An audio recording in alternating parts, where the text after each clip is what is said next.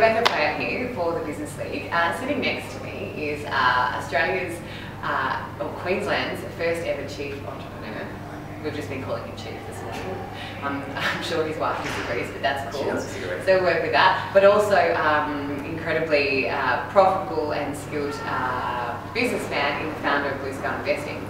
So Mark, very quickly, let's get the political side of things. Tell me what chief entrepreneur is and why it's important right now for Queensland. Yep. So basically, what our job is to connect up the private sector and the public sector.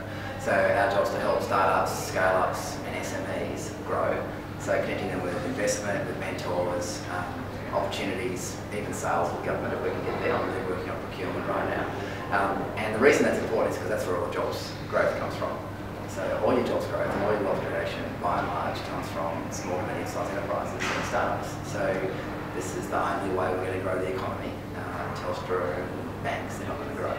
This is where you have to do it. Grow complaint is Telstra and banks. But the Gold Coast is the startup or the small business capital of Australia. Yeah, it is. But the problem with the Gold Coast business sector is that not many of them have gone on to bigger businesses. And you still need hero businesses to come through and to get to 5,000 to 10,000 people. Like you need some scale. Like I actually worked out and realised in our business that scale matters. Like we talk about getting scale. Scale really helps. Like stuff happens without you having to do it, which is quite nice. So we need some big businesses that have deep expertise that can almost become the glue that holds them together.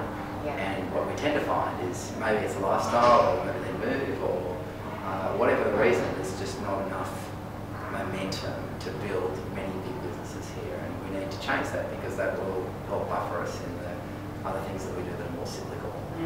And I'm going to talk to Mark a little bit further about scaling and leadership from that perspective over. You can check that out on the Leader Business site. But for now, you've shared with our business breakfast at Bond University Club this morning some very humorous and charming stories, some very honest stories, but mainly what you've seen in growing Blue Sky Investing over the last 10 years. Yeah.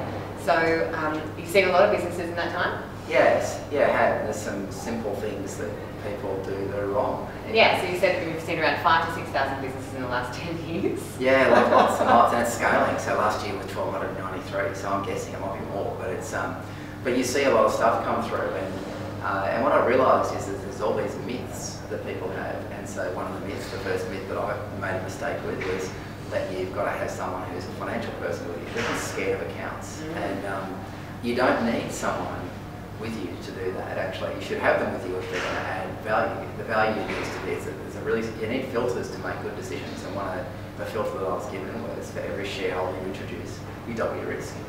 So if you introduce one person, you just double your risk. They need to bring more than double the benefit, and it's a judgment call. But then you bring another person in, you just double the risk again, so it scales. And that's because human beings don't always do what they say they're going to do. And particularly not when things get tough. And I don't know any small businesses where things don't get tough. So I'm a structure freak. You've got to get the structure of your business right, but you've also got to get the structure of yourself right. So you need to get prepared for this. And I always say to people, just start, which is fine, but you've also got to have a fair bit of self-awareness and understanding of who you are, what your risks are, what your limitations are, particularly your weaknesses. And so how do you make yourself as good as you can be so that you're not the person that's the problem in the business, because you don't want to be that person. Nobody ever thinks it's them. They always think it's the other guy or the other girl. And so how do you solve for those problems? And once you do that, and then you need alignment. So alignment's the thing that people don't, it's an uncomfortable word, because what does it really mean? It's kind of one of those woo-woo fairy words that people use, that you've got to be aligned with your business's kind of vision or something. And your partners and all those things. So simple rules are you've got to have all of your net worth in the business. So everything you've got. So if you've got a partner coming in, they need to be taking the same risks that you are taking. And so, but don't take the money off and put it into the business. And if they don't have everything in there, so if you preserve optionality around something, if you've got conviction that something's going to work, but you're preserving optionality, then you are setting yourself up for failure, because when it gets really hard, you will drop back into a nice comfy job at the bank rather than fighting. And mostly what happens that we see is that businesses fight for a long time, and then eventually somebody gives up or they give up, and they miss this moment, and they're so close to winning and they don't even know. And they don't quite finish the job, they don't go through the finish line. If they went through the finish line, their lives would change. And instead they fail, you know, and then they go back to doing something else and live a really boring life. And Florence Machine has a, I don't know if you know her, a British artist, and she says always dark before the dawn. It always is, really actually. is, isn't it? Yeah, and you know, you've got to have these, you've got to set yourself up for these, everyone talks about luck, but that's not that at all. It's random moments that you're setting yourself, random collisions that you're trying to set yourself up for, and they are better if they're with good people. And so random collisions turn into something worthwhile with good people, and so surrounding yourself with good people with logical, networking your guts out, and doing it in a genuine way where you're building genuine friendships. And you know, there's a great expression in the startup community which I think works no matter where you are, is give first. And what happens is that other people that you give to will always give back in some way if they're good. And if they're not much good, they'll just take from your time. You recognise that, don't get upset. There's lots of people like that. Move on, and you'll find the good people doing that.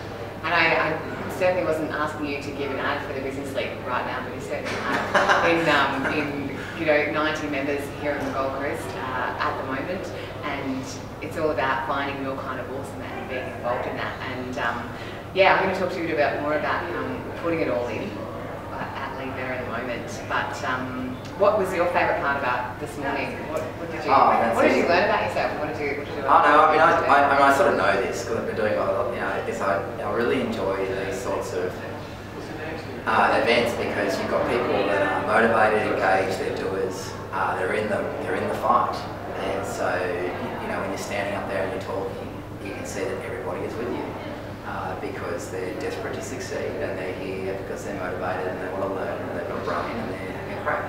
And you know, you just can't do enough to help those people along the way. And you know, it's engaging. Like, it's not a group that are there to win professional development points and tick a box. And I remember we did a regional tour recently and we sat down at some schools there, and Steve Baxter said to one of the kids, you know, why are you here this morning? And he said, to get out of maths. And there's no one here. There was nobody here just to get out of maths. Yeah, no, definitely not. Because it was a cold morning here this morning, so these people were definitely not getting out of maths. It's still cold, please. Anyway, yeah, I think we could go behind the scenes for your day because you're an absolute pleasure to speak with.